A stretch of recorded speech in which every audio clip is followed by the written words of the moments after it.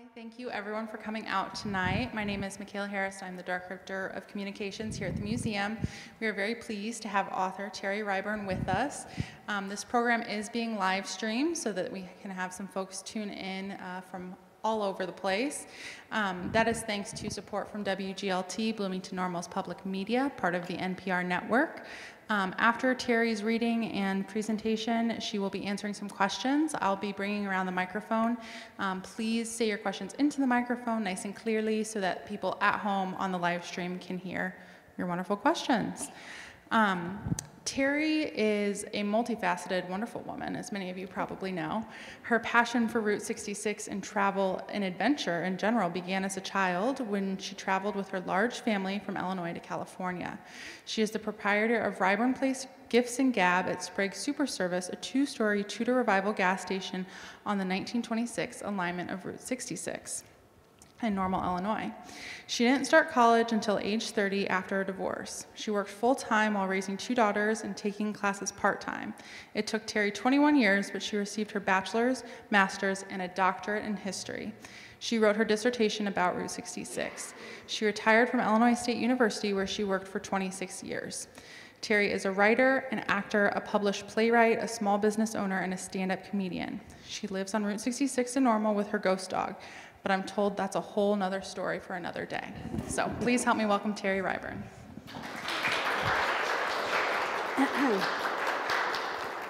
Thank you so much. I'm so happy to be here with you tonight, and I know you had a lot of other options for entertainment this evening. For example, at the Normal Theater, they're showing a film called The History of Plastic. So the fact that you have selected this means so much to me. Thank you so much. Tonight I do want to share stories with you from my childhood, and I have written, as you know, this memoir that covers the first 12 years of my life. So I've selected some stories from different chapters of my life to share with you. But first I want to read a poem that I wrote several years ago that sort of sums up this idea of going home again. It's called Pause in the Doorway. You can't go home again, but you can walk through the rooms, feel the worn once roses and ivy linoleum under bare feet. Pause in the doorway. Mama pulls cast iron skillet cornbread from the oven. Daddy jingles coins in his pocket, worrying himself back and forth across the newspapers Mama spread on her mop this morning kitchen floor. Barb and Mary sit in front of the wood stove, changing their shared Barbie doll into clothes I've sewn from tiny cloth scraps on the Montgomery Ward sewing machine Daddy bought on credit. Benny and Roger vroom vroom metal trucks and cars over imaginary racetracks. Junior's bowed head throws a shadow over the book whose pages he squints to see in the dim light. Dave and Vic argue about whose turn it is to fetch buckets of water from the well or carry an armload of firewood from the yard. Mama turns up the radio and Minnie Pearl shouts, "Howdy!" all the way from the Grand Ole Opry in Nashville, Tennessee. I can't go home again, but I can walk through the rooms, feel the linoleum under my bare feet, pause in the doorway.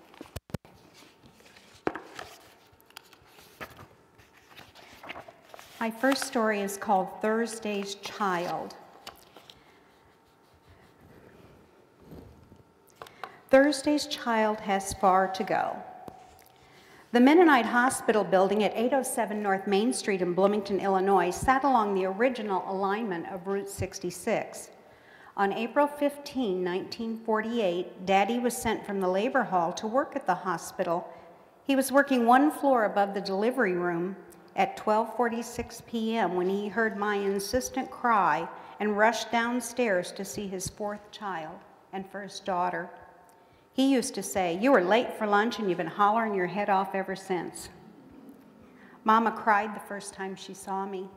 My only girl, and she has to look just like her dad. I did look like Daddy down to the widow's peak of my hairline.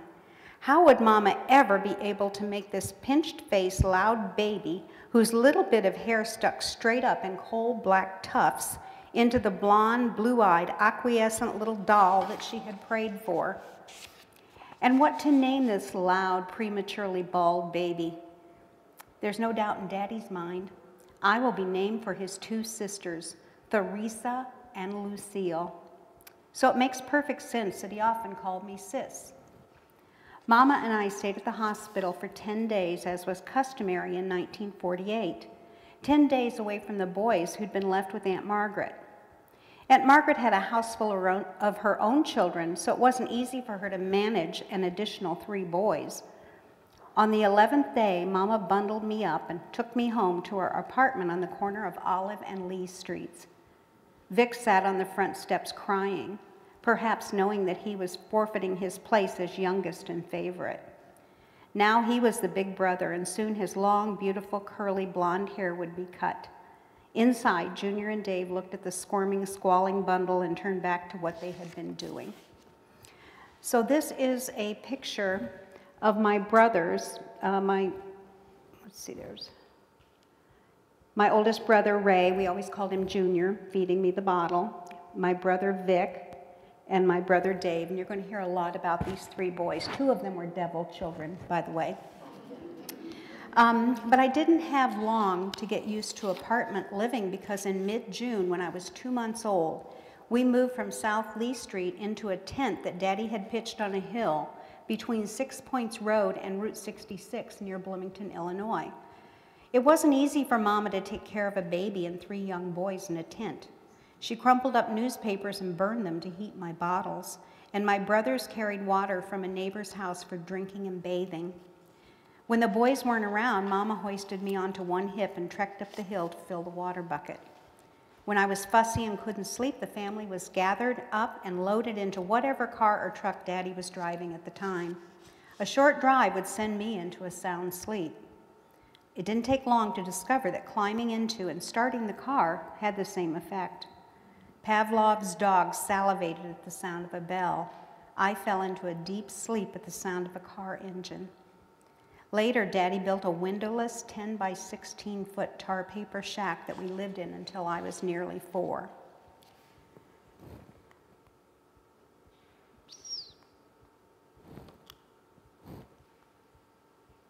Okay. I should have confessed my technology problems right up front.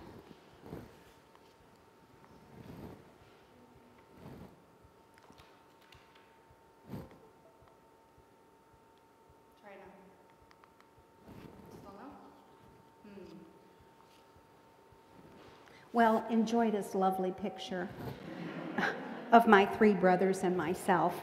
That is me having a bottle. My brother Vic on the right-hand side, 2 of his daughters are here tonight, Heidi and Brandy here in the back, and they can attest to what an ornery adult he was, but I'm going to be sharing some of the things they did as children. Okay, let's see. Yeah, here we go. We're in business now. Okay, so this is taken at 6 Points Road with my mother, my brother Ray, my brother Dave, Vic, and myself. And you can't see it, but I'm petting our dog, Blackie.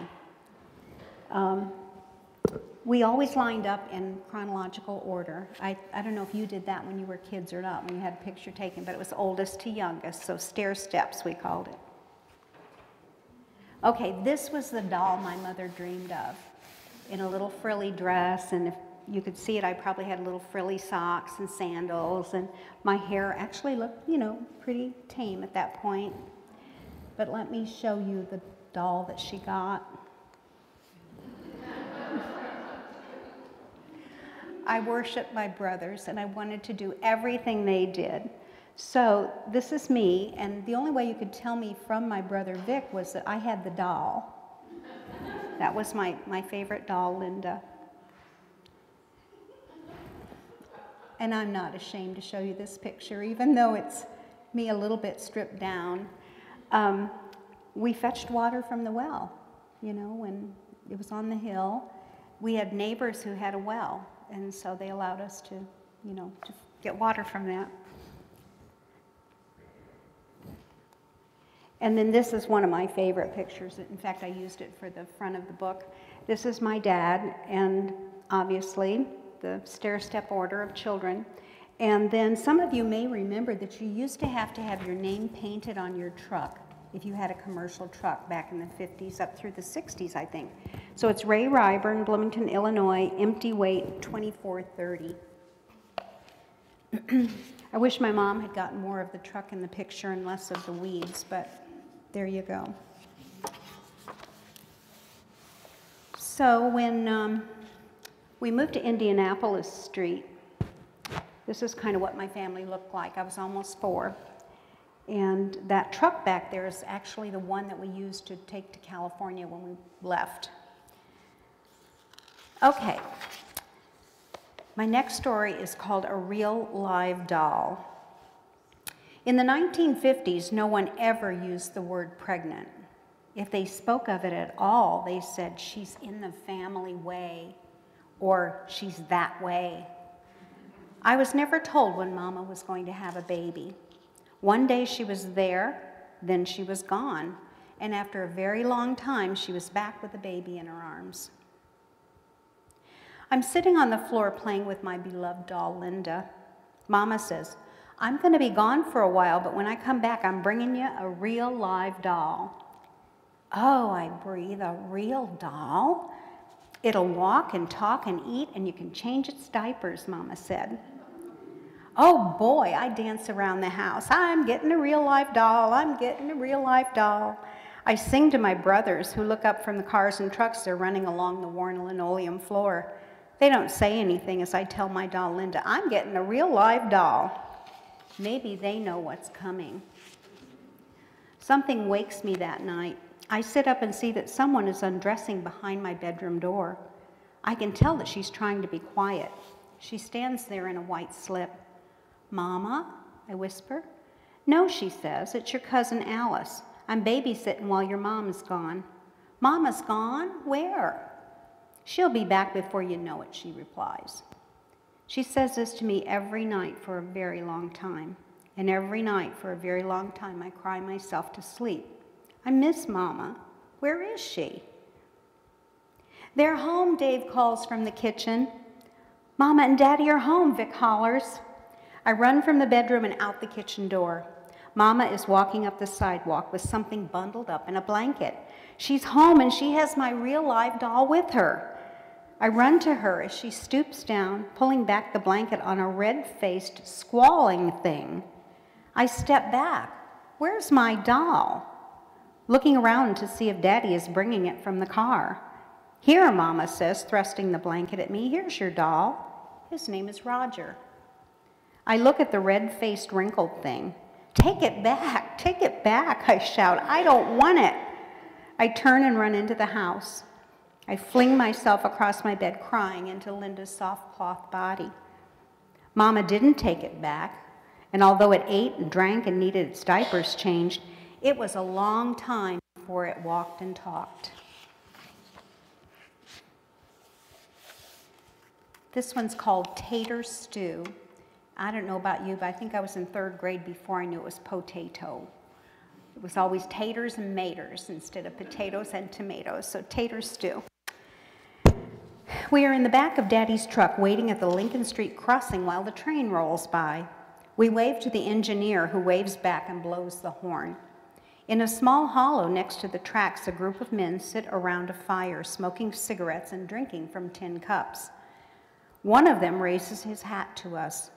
We wave to him, and the whole group jumps to their feet, waving and hooping and hollering. The train passes, and Daddy drives over the tracks toward home. Mama's voice drifts back from her open window. Don't you kids go anywhere near them hobos. Do you hear me? They'll kidnap you. We hear Mama, but we aren't afraid of hobos. After all, Daddy had been a hobo when he was young, riding the rails looking for work. Yes, sirree, he says, standing in our yard watching those trains roll by in front of our house. I rode the rails during the Depression, crossing the country looking for work. It was all steam engines then. He warms to the memory. Now, some people called us bums, but we was hobos. Bows, there's a world of difference. We used to say, hobos work and wander, bums steal and drink. No self-respecting beau would give the time of day to a bum. Nope, we beaux was willing to work for a few dollars or a meal or a place to sleep. I chopped and stacked wood or painted out buildings or whatever else needed doing. When we moved on, we left signs on the house for the next beau. He kneels in the dirt of our yard, picks up a stick and draws an oval. See that there? It means nothing doing here. That way you knew not to even knock on the door. If you got off the train and saw a capital T leaning to the left like this, it meant get out. Or 3 hash marks like this meant unsafe here. You didn't waste time asking why, you just skedaddled. Daddy draws a cross, a line, and a squiggle. Now that's what we wanted to see, food for work. Or, as he draws 4 horizontal lines, one below the other, housewife feeds for chores. Yes, sirree, we had some good times riding the rails. Daddy stands and pulls a red handkerchief from his back pocket, tying it loosely around his neck. Now this bandana was the most important piece of clothing we owned. We used it to wash up, then soaked it in water and tied it around our necks to keep ourselves cool in the hot sun. Or we tied it around our faces to keep dust and cinders out of our noses and mouths. And if we had any money, we tied it up in the corner like this. Tied it to the belt loop on our dungarees and tucked it in. That way no bum could rob us. That was the life. Catching a train, hopping off in a town, reading the signs, doing a little work for food, then hopping the next train. If there wasn't any work, I'd just throw my bedroll up into the freight car and ride till another town caught my eye. Or sometimes I'd hop off at a hobo jungle. I'd sit out under the stars with the other beaux enjoying a smoke. Somebody'd start a pot of coffee, and we'd pool whatever food we'd gathered to make a stew. Maybe somebody had a tater and somebody else an onion. It was a good night when somebody had a slice or 2 of bacon to toss in. We'd boil that all up together and have us a feast. He laughed. Them was real good eats. He sighs. I'd be riding the rails yet if I hadn't met your mom. Mama's glare ends his story, and he turns and walks into the house. Hey, Vic says after supper, next time we go to Aunt Margaret's, let's take them beaux some taters for their stew. Mama'll say no. We ain't gonna ask Mama. I don't think she liked it that Daddy had so much fun as a beau. Maybe we should ask Daddy then. Nah, Vic says, we'll just go on our own. I hesitate. What if they're bums and not beaux, I ask. They're beaux, Vic responds, disgusted with my hesitancy. What are you, a chicken? Being a chicken was the worst possible thing you could be accused of. Okay, I'll go. The next week, as we climb into the truck to go visit Aunt Margaret, I whisper to Vic, have you got the taters? He shows me 3 potatoes that he has stuffed in his shirt, and he's tied Daddy's red bandana around his neck. As Mama and Aunt Margaret talk at the kitchen table, we announce through the screen door that we are going across Lincoln Street to play hide and seek in the unkempt old evergreen cemetery. You kids keep away from them hobos. They'll knock you in the head. Do you hear me? Do you hear me? Mama shouts to our backs as we slip through the hedge that separates the cemetery from Lincoln Street. We dodge the headstones and head toward the tracks in the hobo jungle. I smell their campfire before I see them. As we approach, we see men sitting around the fire. One strums a guitar, another blows a mournful song on the harmonica. The others stare into the fire, raising cigarettes to their mouths, inhaling deeply and blowing smoke into the flames. Suddenly, the guitar stops in mid-strum. The harmonica falters to a stop. A big man steps menacingly towards us. What do you kids want? He asks gruffly. I stand rooted to the spot and turn to Vic, who seems to have been struck dumb. Well, the man takes another step toward us. I would run if I could uproot myself. We brought you some taters for your stew, I stammer. What? Vic steps forward, pointing to his lumpy shirt. The man begins to laugh and says, looky here, boys, these kids has brought us some taters. He turns to us. Come on over here and sit by the fire. He points to a slight, toothless man. You get up off that crate and let these kids sit down. Can't you see we got company? We don't move. What's wrong, he asks. Are you bums or bows, I ask. He looks puzzled. What difference does that make? 'Cause if you're bums, we'll leave the taters, but we ain't staying.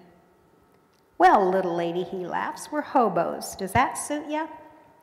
Vic finally finds his voice as he pokes me with his elbow. I told you they was bows. We slowly approach the fire, sitting gingerly on the vacated wooden crate. The guitar player smiles at us as he picks up where he had left off. The harmonica player joins in, wah-wah-wahing the tune. What's your names, kids? I'm Vic and this is Teresa. Nice to meet you, Dick and Teresa, the big man smiles, revealing broken brown teeth. Vic picks up a twig from the ground and breaks it in two, handing a short piece to me. He holds his half of the twig between his fingers and sticks it in his mouth, pretending to draw smoke into his lungs, blowing it out in a big whoosh right into the fire. I do the same, enjoying a companionable smoke with the bows. We can't stay, I say finally, standing up and throwing my cigarette into the flames. We gotta be home before the street lights come on. Vic gets up from the crate. We just wanted to bring you something for your stew. The big man stands and solemnly takes my hand in his rough one. He makes a deep bow. He turns to Vic and claps him on the shoulder. Thank you, kids, for the taters. You'd make good hobos. Vic and I run across the cemetery smelling of wood smoke and tobacco as the streetlights sputter on. When I grow up, I think I will be a hobo, sitting in the jungle with the other bows and playing mournful music under the stars while strange children run home to their mothers before the streetlights come on.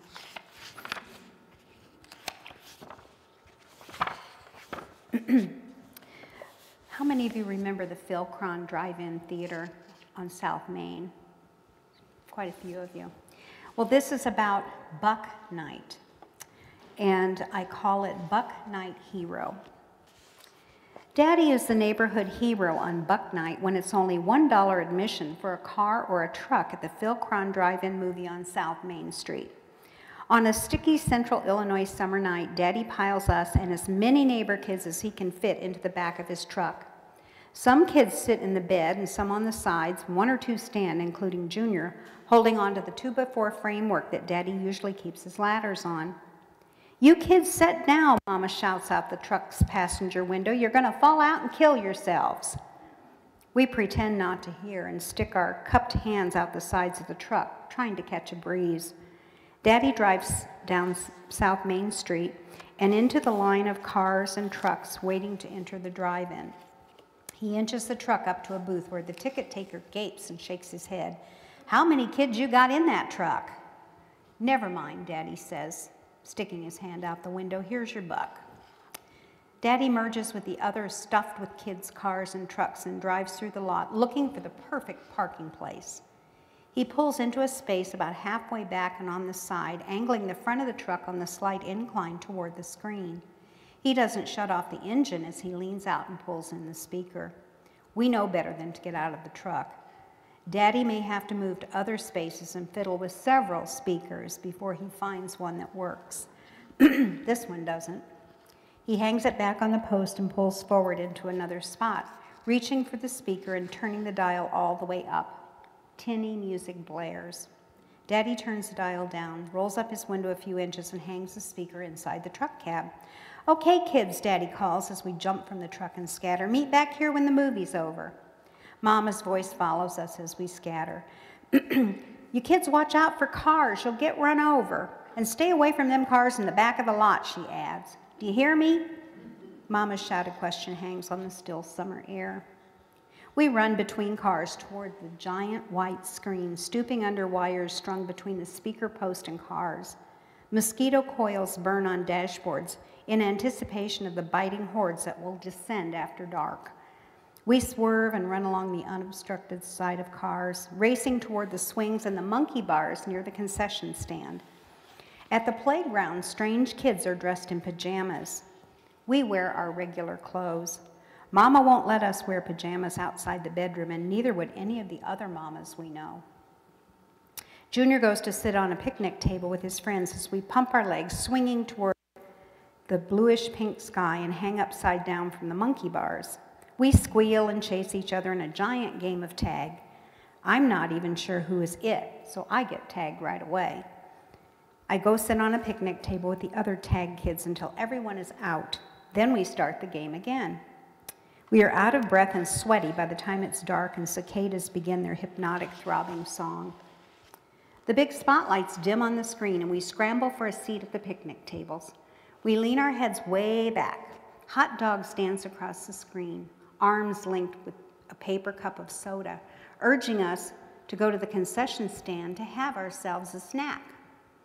We won't be having any snacks tonight. Daddy paid our ticket. That is all we can expect. If we get thirsty, we can always go back to the truck where Mama has a gallon glass jug of water. But she might make us stay at the truck to watch the movie, so no matter how thirsty we are, we stay put at the picnic benches. A Bugs Bunny cartoon starts. "Hey, what's up, Doc?" we yell to each other, and to no one in particular. "Hey, what's up, Doc? Hey, what's up, Doc?" we yell again and again, trying to get the inflection just right. "You kids, shut up," a man shouts from the first row of cars. Dave laughs and starts Woody Woodpecker's ha ha ha ha ha. And then we are yelling it in unison over and over again. Ha ha ha ha ha, ha ha ha ha ha. A car door opens and slams and a man strides toward us. "Where are your parents?" he roars. His question hangs in the dark, humid air. Only the cicadas answer as we scatter, laughing, running past open car windows toward the safety of Daddy's truck. "Hey," Dave asks, pausing behind a car, "want to go bushwhacking?" Vic says, "Yeah." I don't hesitate. "Yeah, let's go bushwhacking." I don't know what bushwhacking is, but it sounds like something we shouldn't be doing. A couple of neighbor kids chime in. "Yeah," they say, although I'm pretty sure they don't know what bushwhacking is either. Dave waves his arm in a silent, "Come this way." We get quiet and follow him to the back row of the lot. We walk single file and slowly in front of the cars, trying not to make the gravel crunch under our feet, although I don't see anyone in the cars. They're probably at the concession stand, I think, maybe having a grape soda and some popcorn. That's what I'd get if I had money for snacks. Dave stops and holds up his hand. We freeze. He stares hard at a big black car. I stare at the big black car, but I don't see anything. Finally, Dave says, "Get down." We crouch down in the gravel as he lays out the plan. You have to be real quiet. He points to Vic and a couple of neighbor kids. "You and you and you, go around back of the car." He nods at a bigger neighbor kid and me. "You guys stand on the sides and I'll take the front. When I yell bushwhack, you hit the car and run around it yelling bushwhack. Got it?" We nod as he rises and walks in a stoop toward the car. We skulk behind, watching for his signal. He points and makes a motion so that we know to circle the car. I slink silently into my assigned place at the driver's door. Inside the car, I see a boy and a girl scrunched down in the front seat, kissing. Kissing! Suddenly, Dave yells, "Bushwhack," and the attack begins. The boys run around the car yelling, "Bushwhack," laughing and hitting the car with their palms and fists. The boy and girl pull apart in confused mid-kiss and sit up looking around. I'm not sure, but I think kissing is how you make babies. I look into their flushed, stupid faces. Are they making babies at the drive-in? Vic bumps into me and pushes me, yelling, "Come on!" and running past me toward the safety of Daddy's truck. I look back at the car. The light comes on as the driver's door opens, and I see that the girl is smoothing her hair. Other faces pop up in the front and back windows of the empty cars we had slunk past. "Hey, you little brats, get back here," the boy bellows, his command hanging in the close night air. I turn and run after Vic to the safety of Daddy's truck. I see Dave and the neighbor kids running toward the playground. They'll probably stay there until the movie's over. Vic and I climb into the bed of the truck, stooping to look at the screen through the truck's back window. Tonight it's a shoot-'em-up Western. Daddy's favorite because he used to be a cowboy a long time ago. We climb onto the truck's roof, stretch out on our stomachs, and look upside down through the windshield. Even with the thundering horse's hooves and popping six-shooters, Mama's eyes are closed. She's rocking Roger to sleep. Tomorrow, Daddy will tell us how the movie got it all wrong and how cowboys really live. But tonight, his face glows in the light from the screen, and he smiles as horses thunder across the desert. Good guys chase bad guys, and bad guys chase good guys, and everyone chases the Indians. We are yawning by the time a white-hatted cowboy saves the day, and the spotlights come up on the big screen. Daddy waits for the kids to come back to the truck. "Are you sure you got everybody, Daddy?" Mama asks as he starts the truck. He hangs the speaker on the post and answers, "I don't know, I didn't count." Teddy leans out the window and shouts to the hot, squirming kids in the back of the truck, "If you're not here, speak up." We laugh. Daddy says this every time. We laugh every time. Daddy starts the truck and turns on the lights, joining the line of cars exiting behind the big screen. We wave to the carload of pajama-clad kids we recognize from our giant game of tag. They yawn and wave back. Daddy drives down Indianapolis and pulls into the driveway. The neighbor kids spill over the sides of the truck yelling, "Thanks, Mr. Ryburn," and "See you tomorrow, Dave," as they run toward home. Like rats from a sinking ship, Daddy laughs. My brothers jump from the truck, running for the house, but I slump in the bed of the truck, my eyes scrunched tight, pretending to sleep. Daddy's door slams, and then Mama's. I can sense that they are standing next to the truck, looking at me. Daddy reaches under my arms and swings me out of the truck, carrying me in his arms toward the house. My head lolls on my shoulders, and I let my arms hang limp like a rag doll. Mama's voice follows us. "Raymond, she's just pretending to sleep. Set her down and let her walk." Daddy ignores her and carries me into the bedroom, tossing me onto my bed with a laugh. My eyes pop open. "Good night, sis," he says with a wink. Tonight I'll dream of horses thundering across the desert and good guys chasing bad guys and bad guys chasing good guys, and my daddy, the buck-knight hero, as the white-hatted cowboy who saves the day.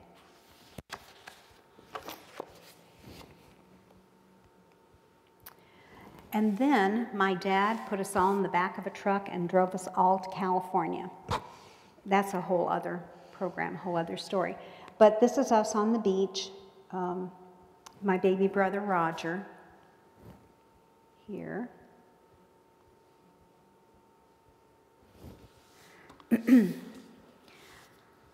We moved into a neighborhood that wasn't really a very nice neighborhood. I think you get the impression we were very poor, so we, of course, wouldn't be living high on a hill. So this story is called The Mark of Zorro. One night a week, the neighborhood Salvation Army Red Shield Club shows the movie for the neighborhood kids. My brothers are reluctant to take me, not only because they don't want to be bothered with me, but because even then there was gang activity in San Francisco. "You take her or you're not going to the movies," Mama says to my brother's scowls. That night as we leave, Vic flips open a rusty pocket knife with a broken blade and hands it to me. "Use it if you have to," he says, waving his in the air without explaining what constituted a have-to situation. Junior says, "If anything goes down, just run for home." I presume that someone will tell me when something is going down. I put the folded knife in my pocket and nod. I skip along behind as my brothers and their friends walk the several blocks to the club where we sit on cold metal folding chairs. The room goes dark and we rock in our chairs, laughing and cheering as Bugs Bunny taunts Elmer Fudd and Elmer Fudd chases Bugs Bunny. Porky sputters, "That's all, folks," and the screen goes dark. And then it begins. The music, the scroll of credits, and there he is on the screen. Spanish gentleman Don Diego Vega, sword fighting and jumping his horse over stanchions, making wagers with his compadres. But Don Diego isn't the dandy he seems. By day he is a listless, bored California caballero, but by night he is Zorro, riding hell for leather across a darkened countryside, his mask disguising his true identity, his cape flying in the wind. He rides to avenge the helpless, to punish cruel politicians, and to aid the oppressed. We cheer as Zorro's sword flashes across the movie screen, zip, zip, zip, just like that. and a Z is carved into a handbill on a wall or the chest of bad guys. We cheer as he triumphs over them. By the time the N flickers onto the screen, he has overthrown the corrupt government and alleviated his people's suffering. As the credits roll, we applaud and the boys whistle. The lights come up and we blink our way to the table where volunteers hand out bologna sandwiches. We wash down the sandwiches with red Kool-Aid before stepping out into the darkened street. My brothers and their friends finger their pocket knives. I pat my pocket to make sure that I have mine. We walk in silence for a block or two, and then Junior yells, "Run!" It was going down. I run towards home, footsteps pounding behind me. Someone yells, "Where's your sister?" Junior grunts, "Up there." I run up the 2 flights of stairs and pound on our front door, my brothers on my heels. Mama jerks open the door. "What are you kids up to?" she demands as we clatter past. That night, I tumble into bed and dream of a solitary ride across a darkened countryside, a mask disguising my true identity, my cape flying in the wind. This one's called the Zorro Club. The day after we see the movie at the Red Shield Club, Dave and Vic start the Zorro Club. They tear up an old shirt of Daddy's to make their masks and use big diaper pins to fasten towels around their shoulders. I can't have a mask or cape because I haven't been initiated into the club yet. Besides, my brothers reserve the role of Zorro for themselves. After all, I am a girl, and if I don't want to be Zorro's girlfriend, Lolita, I would have to be Captain Pasquale or Sergeant Gonzalez, neither of whom wore a mask. But I don't want to be any of them, most of all that silly, helpless Lolita. I want to be Zorro. Dave and Vic tie the triangle rag over their noses and then tear metal curtain rods from the windows, leaving the curtains puddled on the floor. Curtain rods are just the length for sword fighting, and with some practice, they make the whooshing sound of Zorro's sword. Zip, zip, zip. We grab our swords and go to avenge the helpless. We hop around thrusting and parrying, clashing the curtain rods against each other, hurling what we believe to be Spanish insults. Zip, zip, zip, swish our swords as, "Take that, you caballero dog," was answered by, "Prepare to die, you son of a peon bandito," as we clatter up and down the outside staircase to our second-floor flat. We don't have Zorro's beautiful black horse, but we jump from stairs and climb fences, teetering on the top before leaping to the porch. We rappel down ropes only loosely tied around the porch railing of the second floor, rattling our swords in the air before dropping to the ground to aid the oppressed. We creep on Zorro's silent feet around our flat and roam the neighborhood, leaping from rooftop to rooftop in our quest to save the save the peons from the evil alcalde, while evading those who would imprison and hang us for defying the cruel politicians. We swear at each other with our limited Spanish vocabulary. "Madre de Dios" and "Santa Maria," we shout as our curtain rods clash. Finally, we stand on the front porch panting. I brush the dirt from my permanently skinned knees. "Can I be in the Zorro Club?" I wheeze. "If you pass the initiation," Dave says. It starts out easy enough.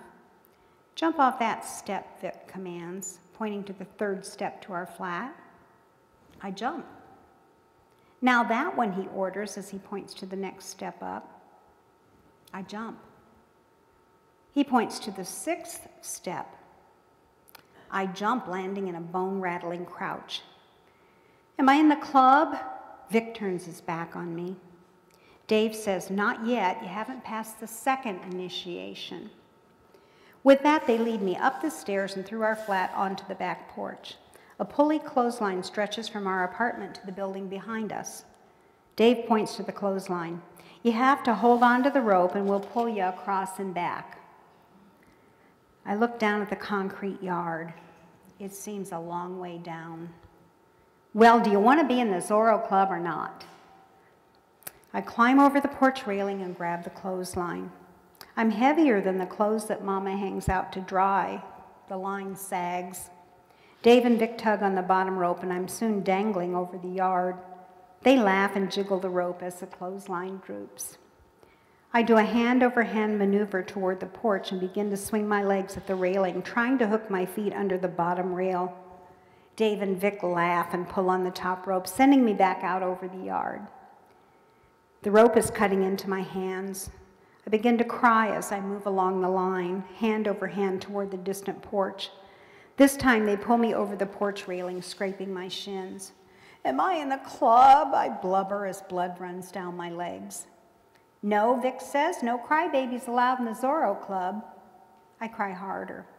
Okay, Dave says, "there's one more initiation. If you pass that, you're in the club."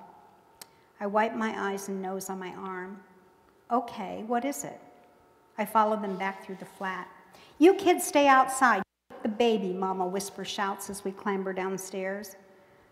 A smelly, stained mattress sits on the curb awaiting trash pickup. Dave and Vic pull it onto the sidewalk. "We're going to roll you up, and you have to stay in there till we say you can come out," Dave says. "How long?" "Till we say," Vic says. "This is the last initiation, and then I'm in the club, right?" They look at each other and nod. I stretch out on the mattress as they roll it up and sit on it. It smells funny. They begin to bounce up and down. I start to cry, but then realize that I'm having trouble breathing. I yell, but the mattress muffles my panic. The more I struggle, the harder it is to breathe. A faraway voice calls, "What have you kids got in that mattress?" "Nothing, Mama," Dave says. "Nothing, Mama," Vic echoes. "Have you boys got a cat in there?" "No, Mama," Vic says. "No, Mama," Dave echoes. "Get up off that mattress right now," Mama commands, hoping to save another cat from torture. The mattress flops open as they reluctantly stand to reveal my blue face. I lie limp and gasping. "How in the world did you get in there?" Mama shouts from the porch. I gulp, gasping for air, and shrug weakly. The Zorro Club didn't admit crybabies, and I won't risk membership by being a stool pigeon. The worst thing you could be was a stool pigeon.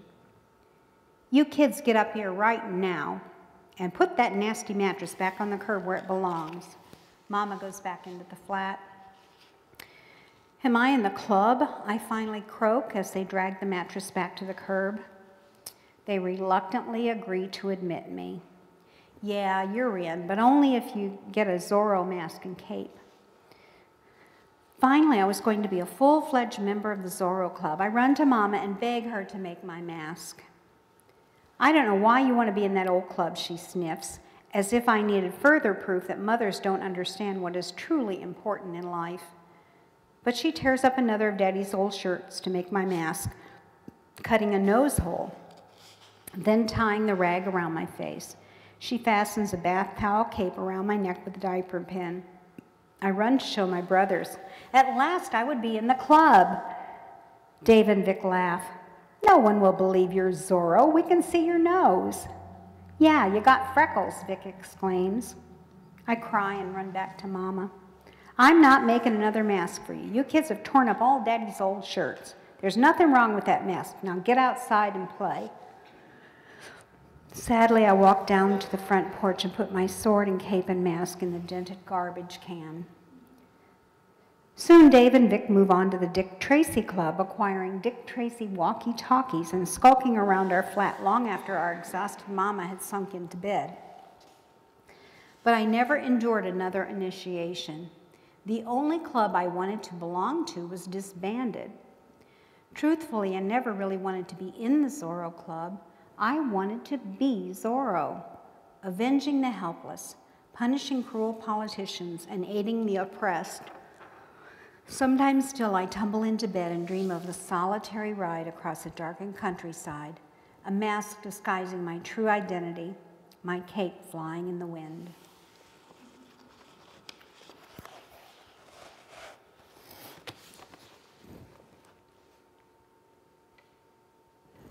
Okay, so next we moved to Nicholasville, Kentucky. And this is a picture of my Kentucky cousins.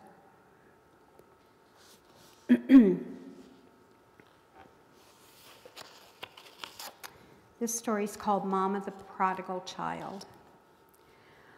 Mama was the baby of 21 children. Her father had married 3 times, remarrying after each of his first 2 wives died. Her mother, Annie, was his 3rd wife and had died a few weeks after giving birth to a baby girl who only lived a few months. Mama was 2 months old when she died. 2 years old when she died. 3 years later, when her father recently buried, Mama had been lined up in the dirt road with the other newly orphaned children while their grown half-brothers and half-sisters selected those they would take to raise. 5-year-old Mama was the last to be chosen. She wasn't old enough to be of any help to anyone, and anyway, many of the older siblings had their own large families to care for. 16-year-old Margaret was chosen by Bill, who long before had moved to Bloomington, Illinois to work for the Chicago and Alton Railroad. Since their own mother's death, Margaret had been the closest thing to a mother that Mama had. Some of the older children insisted that whoever took Margaret had to take the baby. Bill had reluctantly agreed. Mama, the prodigal child. In November of 1956, we left Illinois for Kentucky. Daddy liked to drive at night. It was cooler, there was less traffic, and with 7 sleeping children, there were no fights and fewer stops. It was the middle of the night when we loaded ourselves into the 47 Chevy truck with a custom cab that Junior bought for $250 after both the Studebaker and the old truck that Daddy bought in Bloomington had died. This truck had a plywood top and sides with canvas tie-downs. It was a 9-hour drive, a soon-to-be hot, cramped tangle of sleeping children and Daddy's hunting dog, Span. Behind the truck, Daddy's 12-foot aluminum boat held an outboard motor and all of our belongings. It's nearly noon when we pull up at the home of Aunt Thelma and Uncle Ernest. Before the truck even stops on the hard-packed dirt road, we push down the tailgate. Out jump my rumpled and grumpy older brothers, Junior, David, Roger, and I emerge. Daddy steps from behind the wheel, yawning and stretching, as Mama swings her legs out of the truck and sets 2-year-old Barb on the ground. Unfolding herself from the front seat, Mama stands, smoothing her wrinkled skirt and holding baby Mary. So here Mama stands in the middle of a dusty Kentucky road, a grown woman with 7 children of her own. Pardon me for just a minute.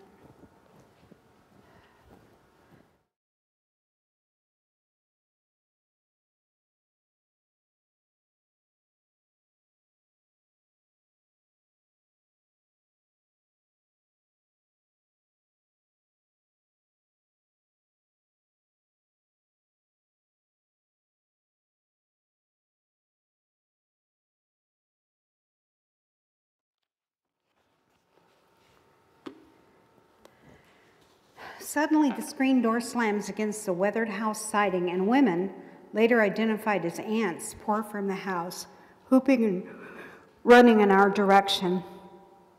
Skinny chickens and skinnier dogs scatter as the women run through the bare dirt of the yard toward us.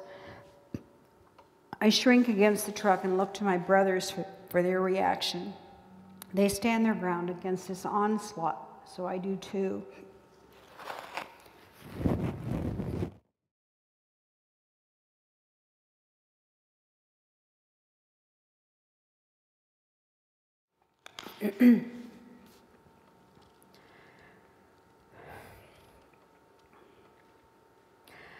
On the women come, house dresses and aprons.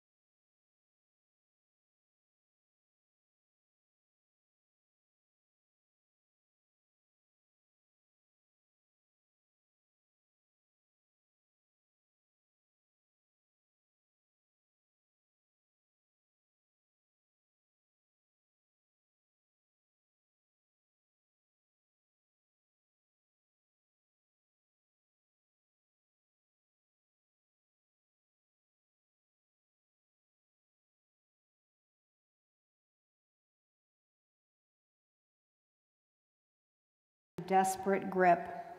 Their hoops turn to wails accompanied by tears. Mary, crushed by this female phalanx, adds her wail to theirs, causing them to increase their volume and intensity. Long, skinny fingers reach and grab, each woman trying to touch Mama. Hazel, they wail. Hazel, honey. Oh, little Hazel, little Hazel. I look at my brothers for their reactions. Nothing. Their poker faces stare at the scene in the dirt road. Barb manages to wiggle her way into the melee and clutches the hem of Mama's dress. She adds her shrieks to the din. Hordes of children, later identified as cousins, suddenly appear and stand in the yard, mesmerized by the show, as well as by the strange children glued to the truck fenders. Exotic children from a faraway place, Illinois. Daddy saunters past the noisy and soggy scene and goes around the back of the truck to the subdued men standing at the edge of the road. These thin, chain-smoking men, later identified as uncles, grasp his hand, nodding their heads. Hey, Raymond, how do? What time y'all leave out? I turn back to the tangle of women who rotate in the road, kicking up dust. These women take turns clutching Mama to their ample or not so ample bosoms. Each time there's a pause in the weeping, another woman rotates into position, facing Mama and crying, "Oh, Hazel, little Hazel." The sobbing begins anew. Just then, another aunt steps out onto the porch, grabs the basin, and flings the dirty water into the side yard. Long minutes pass as small children join their mothers, clutching house dress hymns and adding baby tears to the chorus. Others suck their thumbs and stare mournfully at the intruders. Mama raises her voice above the din. "I'm home, I'm home, I'm home," she cries. The lamentation ebbs and flows, but at last the women pull themselves away and step back. Their faces are red and splotchy. They blow their noses on hankies retrieved from the belts of their house dresses and wipe their eyes on aprons or sweatered arms. The children, realizing the show is over, wander away to shouts of, "Don't y'all run off, we're fixing to have dinner." The sniffling women turn and walk as a group towards the house, still touching Mama's arms and shoulders.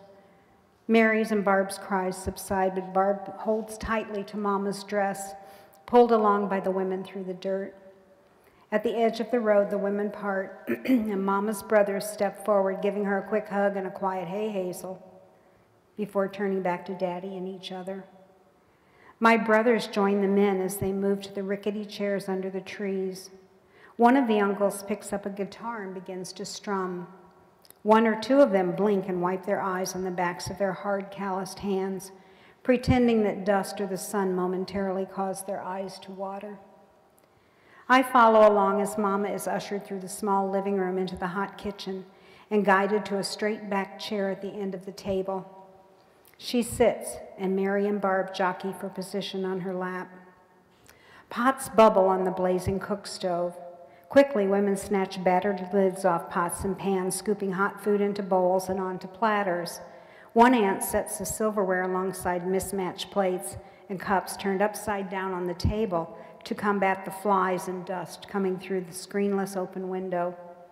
Another aunt dips water from a galvanized bucket into an old coffee mug and hands it to Mama, who gulps it down.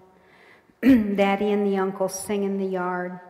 Down in the valley, valley so low, hang your head over, hear the wind blow. I sidle up to Mama and whisper to her, although I might as well have shouted it, since she immediately announces to the room that I need to use the bathroom. One of the cousins is directed to accompany me. I follow as we head out the front door, down the steps and across the yard, eventually arriving at a small ramshackle building.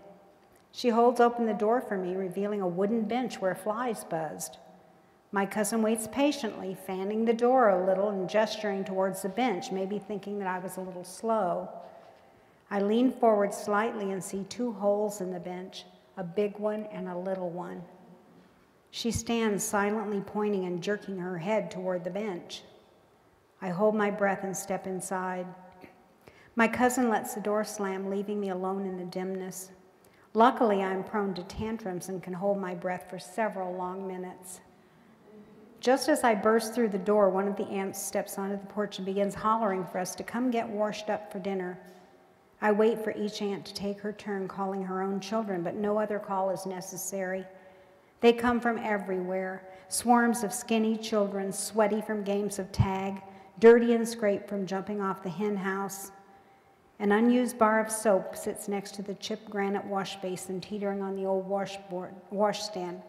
A limp gray towel hangs from a nail pounded into the clapboard siding.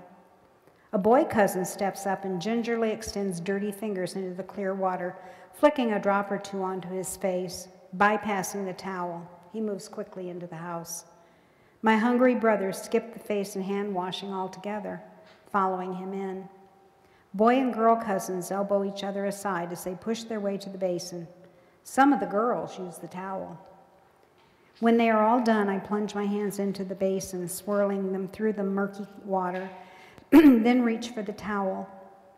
By now, a muddy, soggy mess. I put it back on the nail and decide to air dry like the boys. I follow one aunt through the house into the kitchen. Mama still sits at the end of the table, anchored by my sisters. But now, the table is filled with steaming platters of fried chicken, bowls of lumpy mashed potatoes, smooth brown gravy, corn, and green beans. Biscuits are being pulled from the oven, ready for the melting slab of butter and homemade blackberry preserves that wait on the table. Men file into the room and sit at the table while children cram the available floor space. Daddy, as honored male guest, is asked to offer thanks. He clears his throat as hungry children shuffle their feet, pushing and shoving their way closer to the table. The women glare at those who haven't yet closed their eyes squinty tight, daring them to make a sound. There is no peeking or talking during grace, and the women keep a sharp lookout for infractions, dealing out an occasional thump or smack to those who violate grace propriety. Being disrespectful to the Lord is second only to being disrespectful to your mother. The first you pay for in a vividly described but distant hell, the second in immediate thumps and bumps. Daddy draws in his breath and speaks with his best grace voice, a serious, deep voice with strange inflections that causes children to clasp presumably clean hands to their chests while struggling to keep from giggling. Bless this food to our bodies, dear Lord, he intones. Bless those who've prepared it, and bless those who've gathered here to partake of your bounty. Short and to the point.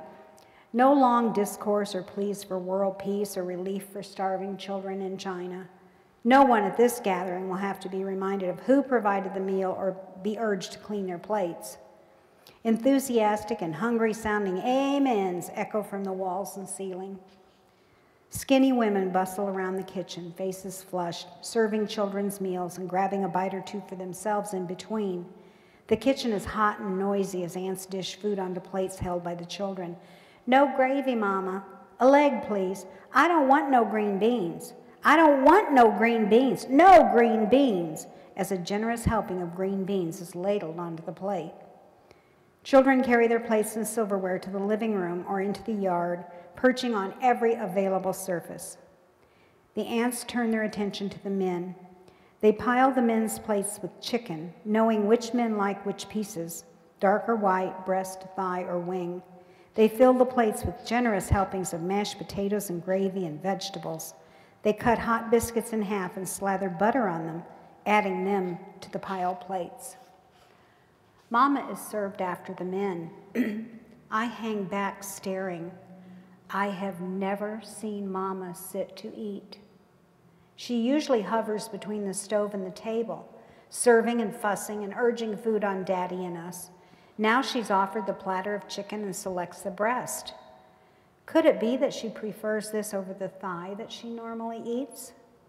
Her sisters quickly fill her plate, cut and butter her biscuit, and urge her to eat. You're looking a little peaked, Hazel. Eat yourself some of them green beans, honey. Canned 'em up myself. Mama feeds Barb and Mary from her plate, their faces raised and their mouths open like little baby birds. One of the aunts spots me and shouts, "Lord, honey, you must be starving. Let's get you a plate."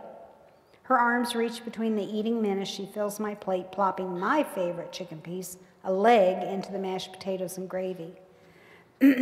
I take my plate into the yard and sit on the ground near my cousins.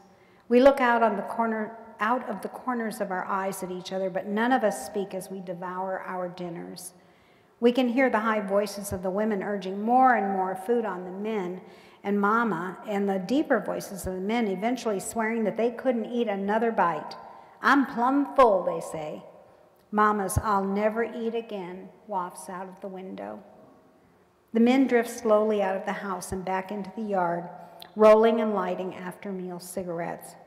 We carry our empty plates to the kitchen where tubs of water are already heating on the cook stove for washing up. Babies are put down for naps on the bed in the back bedroom, and women begin the after-feast cleanup. The women sing as they scrape plates into cracked old bowls. The few scraps will feed the dogs. "Go tell Aunt Rhody, go tell Aunt Rhody, go tell Aunt Rhody the old gray goose is dead." The men answer from the yard, "Down in the valley, valley so low, hang your head over, hear the wind blow." An aunt submerges plates, cups, and silverware in the scalding soapy water of a granite roaster pan and scrubs them with a dish rag before moving them to a pan of scalding rinse water. Other aunts pluck dishes from the second pan and dry them on thin, discolored dish towels. One aunt stacks the dishes and puts them on the open shelves. Mama's offer to help is refused. "You sit there, honey, and talk to us. We'll have these done in a minute, then we can visit." They begin to sing, "Go tell Aunt Rhody, go tell Aunt Rhody, go tell Aunt Rhody the old gray goose is dead." Mama joins in. "It died in the mill pond, died in the mill pond, died in the mill pond, standing on its head." From the yard, the men reply, "Hear the wind blow, love, hear the wind blow. Hang your head over, hear the wind blow." If there is a heaven, I picture Mama sitting in a place of honor at a worn oilcloth-covered table, being fussed over by her sisters, while her brothers and daddy sing in the side yard of a small weathered house.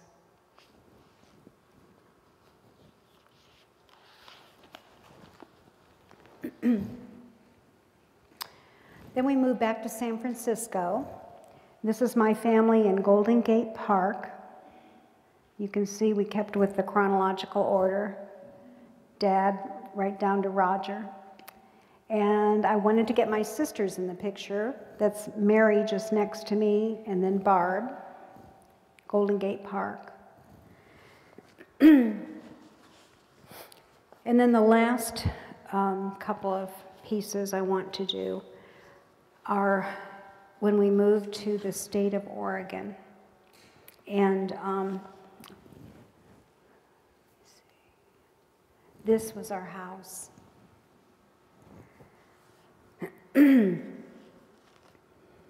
I was 12 in the summer of 1960 when Daddy moved us from San Francisco to live on a 10-acre farm on Old Mahama Road east of Staten, Oregon. Here's home, kids. Daddy drives the gray Studebaker up the long, dusty lane, stopping in front of a small house with faded white paint. A couple of skinny trees in the yard struggle up through the tall weeds that dwarf the small porch.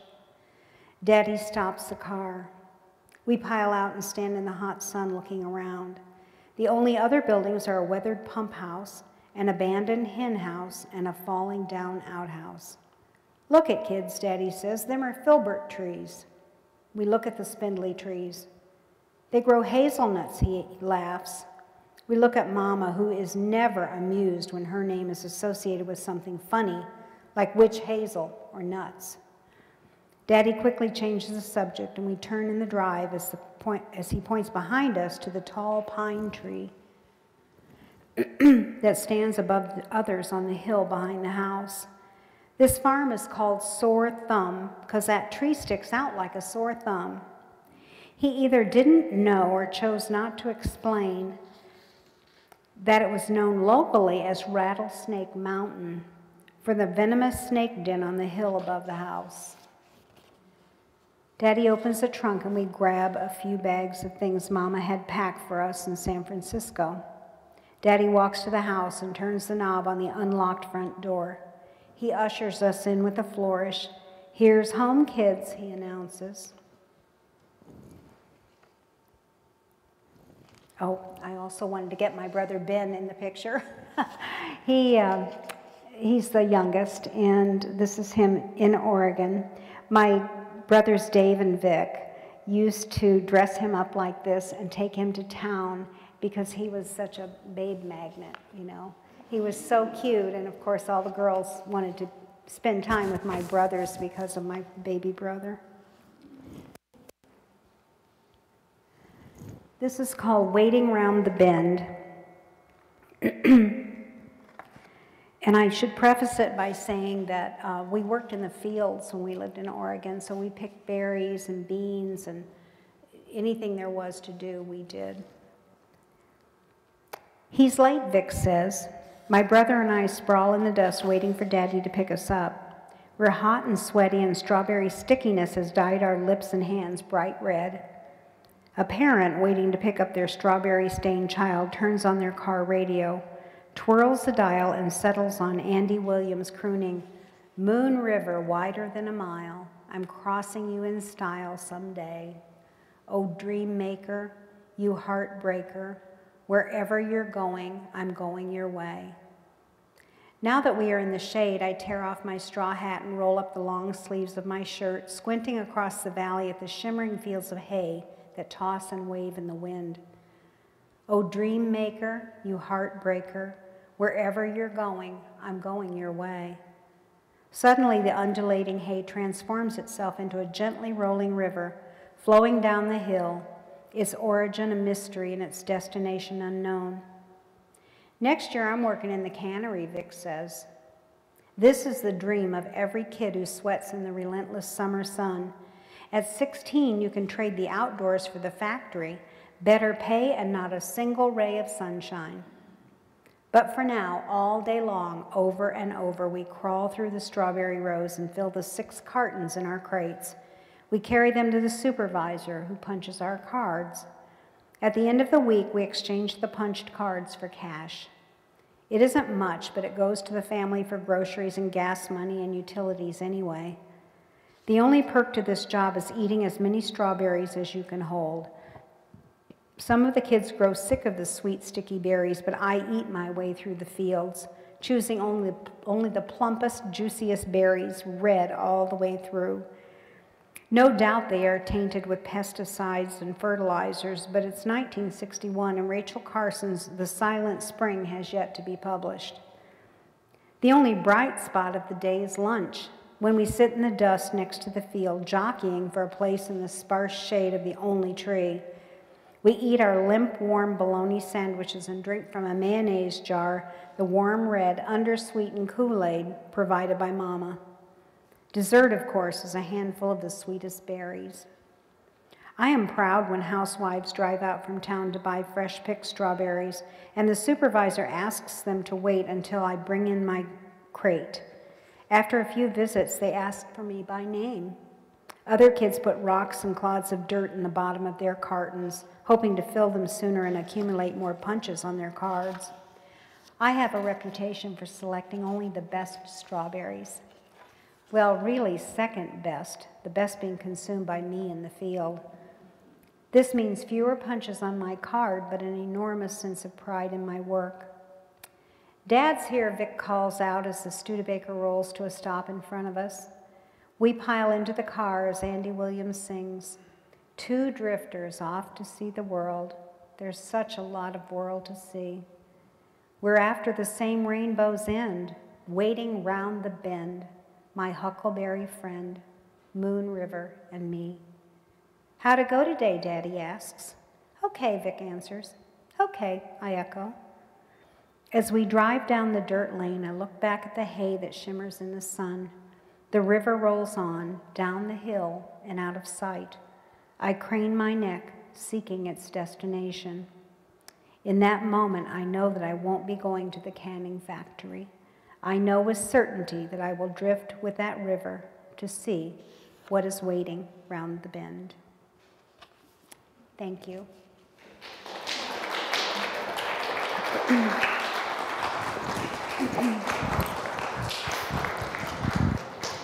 To make sure that Terri has plenty of time to sign your books, we'll be taking 2 questions from the audience. If anyone has them, just raise your hand.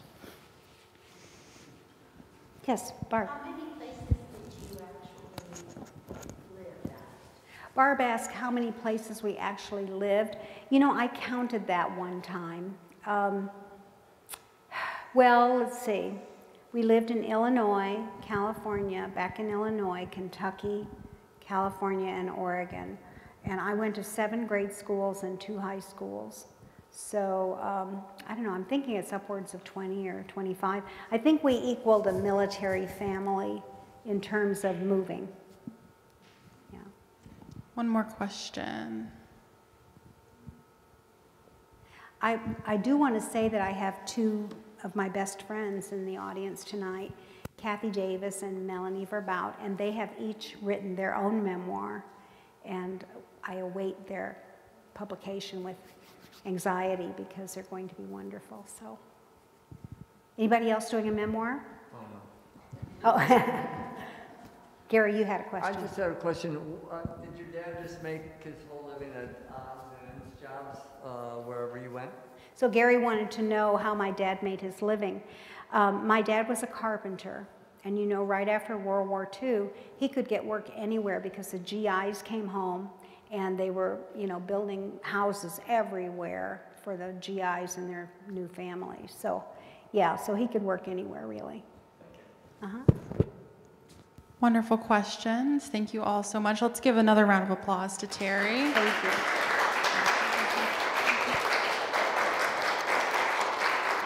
And we will see you all downstairs for the book signing. There are copies available for purchase in our Cruising with Lincoln on 66 Visitor Center and Gift Shop. Thank you so much.